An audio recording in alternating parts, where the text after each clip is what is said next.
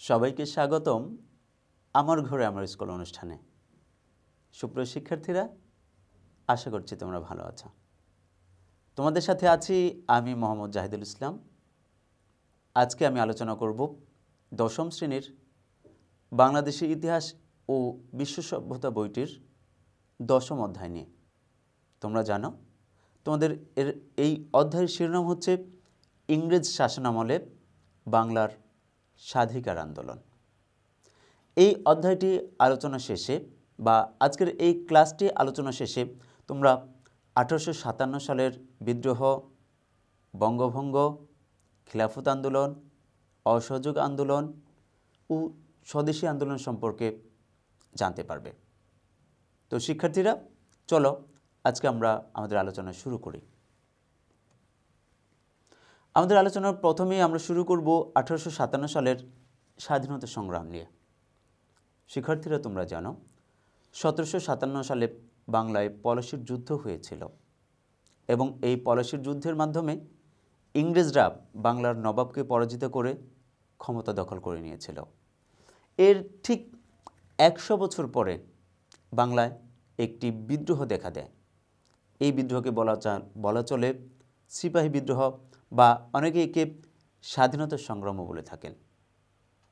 কিন্তু কেন এই বিদ্রোহ হয়েছিল বা আমাদের দেশের সিপাহীরা কেন বিদ্রোহ করতে বাধ্য হয়েছিল, আসো আমরা সেই বিষয়গুলো এখন একটু জানি। তাহলে আমরা প্রথমেই জানব রাজনৈতিক কারণ কী ছিল এই বিদ্রোহের পিছনে। তোমরা জানো ইংরেজরা আমাদের বাংলায় এসেছিল বা ভারতবর্ষে এসেছিল মূলত ব্যবসা বাণিজ্য করার জন্য, কিন্তু পরবর্তীতে তারা তাদের ব্যবসা বাণিজ্যকে বাদ দিয়ে আমাদের এখানে শাসন ক্ষমতা তারা কেড়ে নিতে থাকে। আমাদের স্থানীয় যারা নেতৃবৃন্দ ছিল, যারা রাজা ছিল, তাদের অনেকের কাছ থেকে তারা রাজ্যগুলোকে ছিনিয়ে নিতে থাকে। যেমন লর্ড ডালহৌসি, লর্ড ওয়েলেসলি, এরা সত্ত্ব বিলোপ নীতি, অধীনতামূলক মিত্রতা নীতির মাধ্যমে আমাদের দেশীয় রাজাদের কাছ থেকে, নবাবদের কাছ থেকে অন্যায়ভাবে রাজ্যগুলোকে ছিনিয়ে নিতে থাকে। এর ফলে আমাদের এই যারা নেতৃবৃন্দ যারা ছিল তারা ইংরেজদের বিরুদ্ধে চলে যায় এবং এই সুযোগটাই সিপাহীরা গ্রহণ করেছিল। এরপর আমরা যদি আসি অর্থনৈতিক কারণ কী ছিল, আমাদের এই সিপাহী বিদ্রোহের অর্থনৈতিক কারণটাও ছিল খুব বেশি গুরুত্বপূর্ণ। তোমরা জানো আমাদের এখানে ইংরেজরা আসার আগে আমাদের এখানে কুটির শিল্প, বস্ত্র শিল্প তুলনামূলকভাবে উন্নত ছিল, কিন্তু তারা আসার পরে আমাদের এখানকার কুটির শিল্পকে তারা আস্তে আস্তে ধ্বংস করে দেয়, তারা আমাদের বস্ত্র শিল্পকে ধ্বংস করে দেয়। অপরদিকে তারা চিরস্থায়ী বন্দোবস্ত নামক একটি জমি বন্দোবস্ত করে আমাদের এখানকার কৃষকদের অবস্থা একদম শেষ করে দেয়, অর্থাৎ তারা সর্বশান্ত হয়ে গিয়েছিল। ফলে স্থানীয় লোকজন এই বিষয়গুলো মানতে না পেরে ইংরেজদের বিরুদ্ধে বিদ্রোহ করেছিল। এরপর আমরা আসি সামাজিক এবং ধর্মীয় কারণ কী ছিল। আমরা যদি দেখি এই যে সিপাহী বিদ্রোহটা হয়েছিল বা এই যে স্বাধীনতা বিদ্রোহটা হয়েছিল বা স্বাধীনতা আন্দোলন হয়েছিল, এর পেছনে সামাজিক এবং ধর্মীয় কারণটাও অত্যন্ত গুরুত্বপূর্ণ ছিল। তোমরা জানো এই বাংলা অঞ্চলে আমাদের ভারতবর্ষে যারা বসবাস করত তারা অত্যন্ত ধর্মপ্রবণ, অনেক ধার্মিক, তারা ধর্মকে মনে প্রাণে মানত এবং বিশ্বাস করত। কিন্তু ইংরেজরা আসার পর আমাদের স্থানীয় মানুষদের ধর্মে আঘাত করেছিল। যেমন আমাদের এখানে ধর্মীয় প্রথা ছিল সতীদাহ প্রথা বা বিধবাদের বিবাহ পুনরায় না দেওয়া ইত্যাদি কিছু ব্যাপার ছিল। কিন্তু ইংরেজরা এখানে আসার পর এই ধর্মীয় বিষয়গুলোতে তারা আঘাত হানে। তারা আমাদের এখানে ইংরেজি শিক্ষা চালু করে সতীদাহ প্রথাকে বন্ধ করে দেয়, হিন্দু বিধবাদের পুনরায় বিবাহ দেওয়ার ব্যবস্থা করে।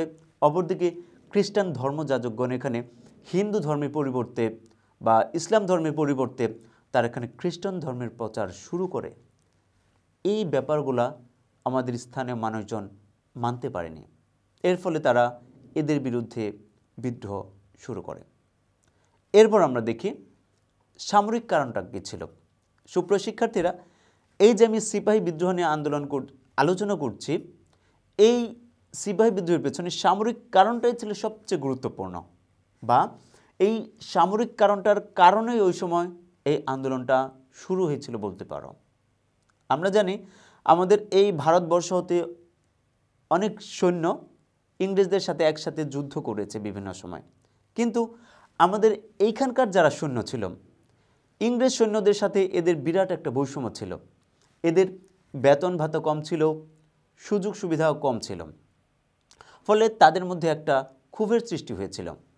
কিন্তু যুদ্ধের প্রত্যক্ষ কারণ যেটা ছিল সেটা হচ্ছে এই সময় এসে ইংরেজরা এনফিল্ড রাইফেল নামক একটি রাইফেলের প্রচলন করেছিল, এবং বলা হয় এই রাইফেলের টুটা দাঁত দিয়ে ছিঁড়ে বন্দুকে প্রবেশ করাতে হতো।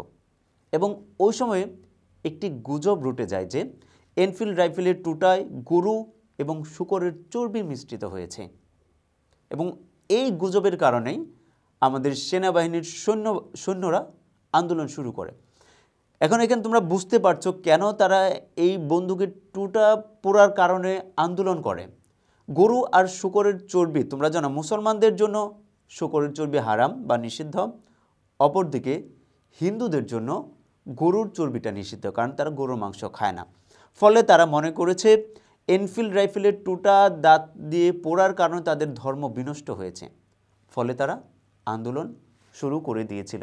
এবং এই আন্দোলনটা মঙ্গল পাণ্ডের নেতৃত্বে শুরু হয়েছিল, এবং পশ্চিমবঙ্গের ব্যারাকপুরে এই আন্দোলনটা সর্বপ্রথম ছড়িয়ে পড়েছিল।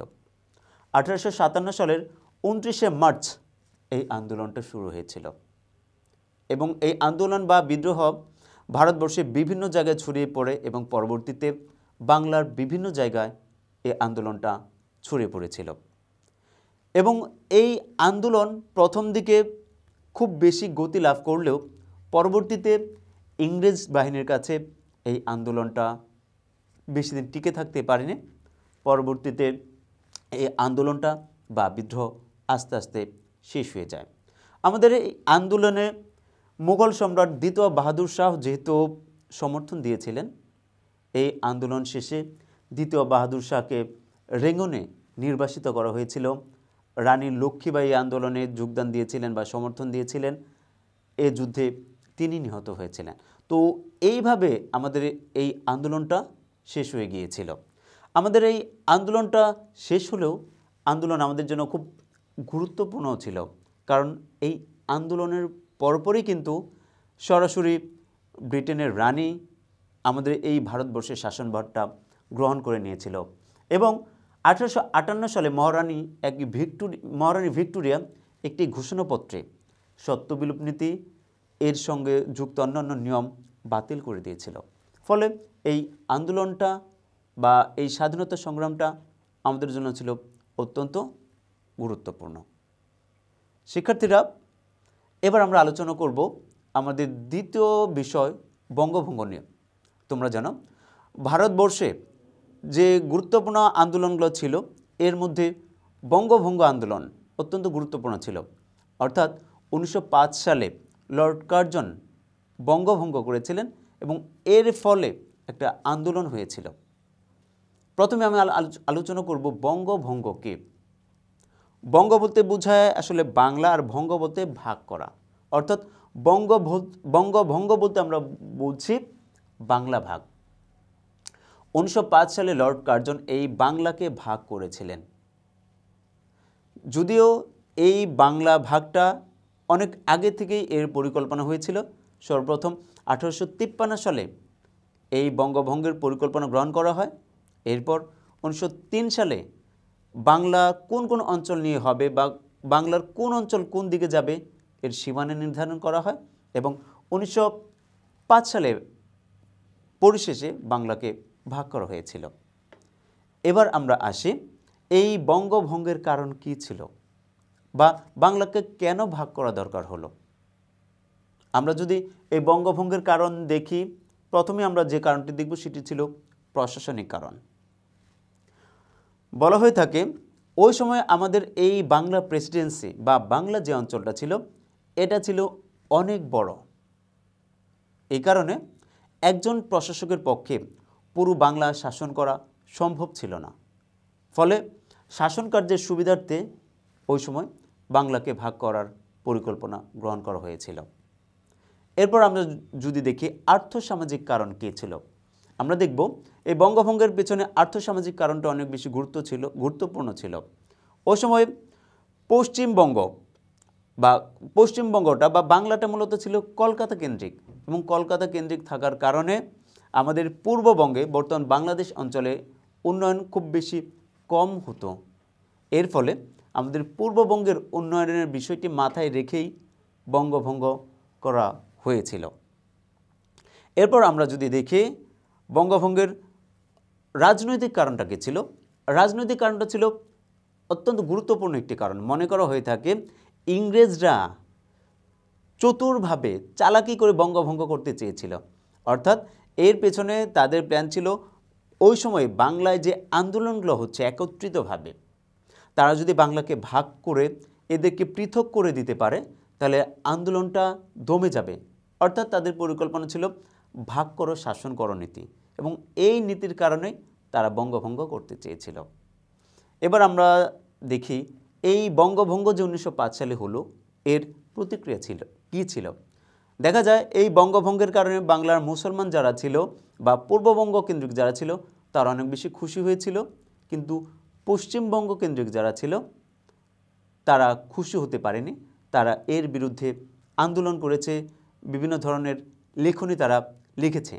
এবং এই যে বঙ্গভঙ্গটা হলো, আমরা বলতে পারি যদিও এই বঙ্গভঙ্গটা ফাইনালি এই আন্দোলনের কারণে রদ করতে হয়েছিল 1911 সালে, কিন্তু বঙ্গভঙ্গ ছিল ইংরেজ শাসকদের বিরুদ্ধে একটি অ্যাক্টিভ আন্দোলন, যে আন্দোলন ইংরেজ সরকারের ভিতকে অনেকটা নড়বড় করে দিতে পেরেছিল। এবং এই আন্দোলনের এই বঙ্গভঙ্গের ফলেই স্বদেশী নামক একটি আন্দোলন আমাদের বাংলায় শুরু হয়েছিল। এবার আমরা দেখব এই স্বদেশী আন্দোলনটা কি।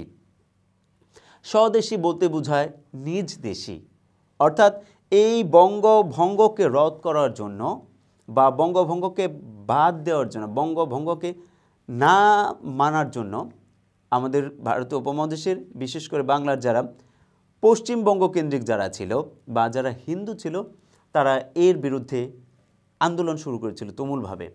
এই আন্দোলনের মূল কর্মসূচি ছিল মূলত দুইটি, একটি ছিল বয়কট, অপরটি ছিল স্বদেশী।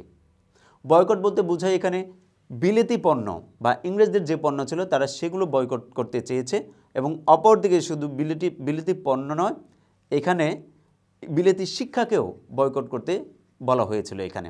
এবং অপরদিকে এই পণ্যগুলোকে বয়কট করে আমাদের স্থানীয় যে পণ্যগুলো তখন উৎপাদিত হতো সেই পণ্যগুলোকে গ্রহণ করার বা সেই পণ্যগুলোকে ব্যবহার করার জন্য কিন্তু তখন আন্দোলন শুরু হয়েছিল। এইভাবে আমাদের এখানে স্বদেশী আন্দোলনটা শেষ হয়েছিল, এবং এই স্বদেশী আন্দোলন আমাদের জন্য কিছুটা সুফল বয়ে নিয়ে এসেছিল। কারণ এই স্বদেশী আন্দোলনের ফলে আমাদের এখানে কিছু স্থানীয় শিল্প কারখানা ইত্যাদি গড়ে উঠেছিল। তোমরা জানো বিখ্যাত একটি যে কোম্পানি টাটা কোম্পানি, তখন এই স্বদেশী আন্দোলনের ফলেই এই টাটা কোম্পানি এখানে গড়ে উঠেছিল। আমরা বলতে পারি স্বদেশী আন্দোলনটা ছিল আমাদের জন্য অত্যন্ত গুরুত্বপূর্ণ একটি আন্দোলন।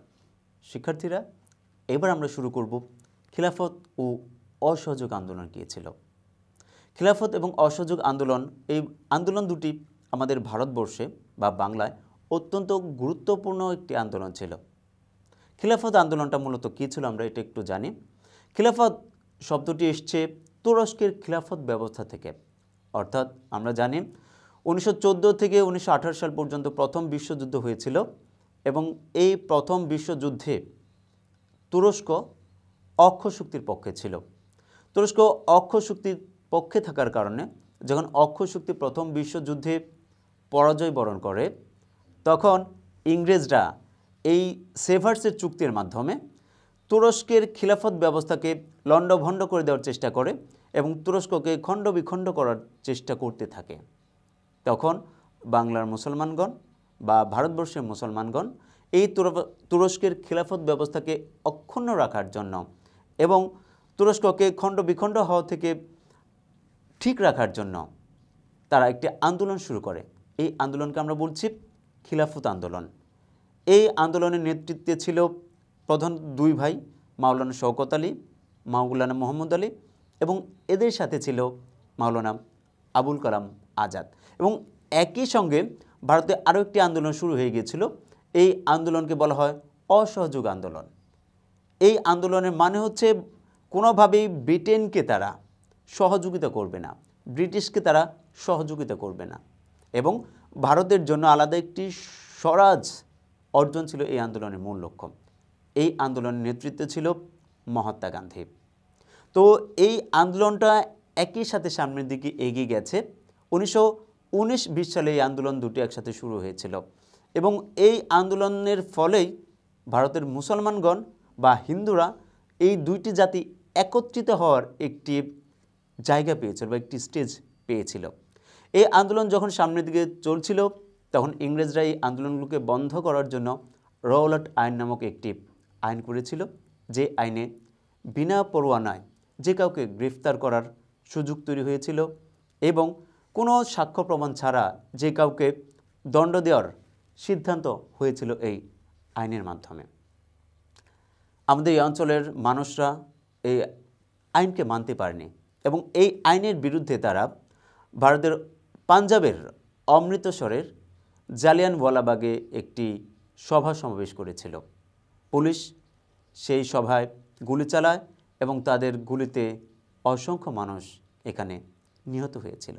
এই ঘটনাটি আমাদের ইতিহাসে অত্যন্ত হৃদয় বিতরক ছিল, আমাদের ভারতবর্ষের ইতিহাসের জন্য অত্যন্ত হৃদয় বিতরক ঘটনা ছিল। রবীন্দ্রনাথ ঠাকুর বিশ্বকবি, তিনি এই ঘটনার প্রতিবাদে নাইট উপাধিটি ত্যাগ করেছিলেন, এবং এই আন্দোলনটি এভাবে আরও সামনের দিকে এগিয়ে গিয়েছিল, এবং পরবর্তীতে এই আন্দোলনটি খুব বেশি দিন আবার টিকে থাকতে পারেনি। এর পেছনে একটি ঘটনা ছিল, সেটি ছিল চৌরি চৌরার ঘটনা। আমরা জানি চৌরি চৌরা ভারতের একটি থানার নাম। আমাদের বাংলার মানুষজন যখন বা ভারতবর্ষের মানুষজন যখন আন্দোলন করছিল তখন চৌরি চৌরার কতিপয় পুলিশ সদস্য এই আন্দোলনরত মানুষের উপর গুলি চালিয়েছিল। এই গুলিতে ওই সময় কিছু মানুষ নিহত হলেও এই আন্দোলনরত মানুষরা তখন চৌরি চৌরা থানাটাকে আক্রমণ করে, এবং এই আক্রমণের ফলে থানার পুলিশরা সবাই থানার ভিতরে যে তারা আশ্রয় নেয়। পরবর্তীতে এই আন্দোলনরত ব্যক্তিরা থানায় অগ্নিসংযোগ করেছিল, এবং এর ফলে আগুনে পুড়ে অনেক পুলিশ সদস্য নিহত হয়েছিল। শিক্ষার্থীরা, আমরা যে অসহযোগ এবং খিলাফত আন্দোলন আলোচনা করছি, আমরা যদি দেখি আমাদের ভারতবর্ষের ইতিহাসে এই আন্দোলন দুটির গুরুত্ব কী ছিল, তাহলে আমরা দেখব এই আন্দোলন দুটি অনেক গুরুত্ব বহন করে আমাদের ইতিহাসে। কারণ এই আন্দোলন দুটির মাধ্যমে আমাদের ভারতবর্ষে হিন্দু এবং মুসলমানদের মধ্যে একটা ঐক্য জাগ্রত হয়েছিল, এবং এই আন্দোলনের মাধ্যমে ব্রিটিশ সাম্রাজ্যের ভিত নড়ে গিয়েছিল আমাদের ভারতবর্ষে। সুতরাং আমরা বলতে পারি আমাদের জন্য এই আন্দোলন দুটি অত্যন্ত গুরুত্বপূর্ণ ছিল। তো সুপ্রিয় শিক্ষার্থীরা, আজকে এতটুকুই। তাহলে তোমাদের নিশ্চয়ই মনে আছে আমরা আজকে কী পড়লাম।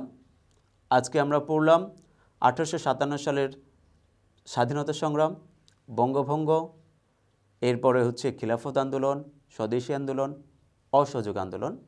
তোমরা এই পাঠগুলো বাসায় খুব বেশি বেশি পড়বে। তোমরা সবাই খাতা কলম নিয়ে রেডি হও। আমি তোমাদেরকে আজকে কিছু বাড়ির কাজ দিতে চাই। তোমাদের বাড়ির কাজ হবে বঙ্গভঙ্গের কারণ কী ছিল ব্যাখ্যা করো। দ্বিতীয়ত, স্বদেশী আন্দোলন আমাদের জন্য অত্যন্ত গুরুত্বপূর্ণ কেন ছিল ব্যাখ্যা করো। এরপরে খিলাফত এবং অসহযোগ আন্দোলনের গুরুত্ব এবং তাৎপর্য ব্যাখ্যা করো। সুপ্রিয় শিক্ষার্থীরা, তোমরা যদি আমার এই ক্লাসটি আবার দেখতে চাও তাহলে তোমরা কিশোর বাতায়নে চোখ রাখো। এরপরে তোমরা আমার ঘরে আমার স্কুল এর ফেসবুক পেজ অথবা ইউটিউব চ্যানেলে চোখ রাখতে পারো। আর তোমাদের সুচিন্তিত মতামত আমাদের এই অনুষ্ঠানের ব্যাপারে একান্ত কাম্য। তোমরা আমাদেরকে তোমাদের সুচিন্তিত মতামত জানাতে পারো। তোমরা তোমাদের মতামত জানানোর জন্য আমাদেরকে মেইল করো। তো সুপ্রিয় শিক্ষার্থীরা, এতক্ষণ যারা আমার এই ক্লাসটি দেখলে সবাইকে ধন্যবাদ। সবাই ভালো থেকো, সুস্থ থেকো, সুন্দর থেকো। আল্লাহ হাফেজ।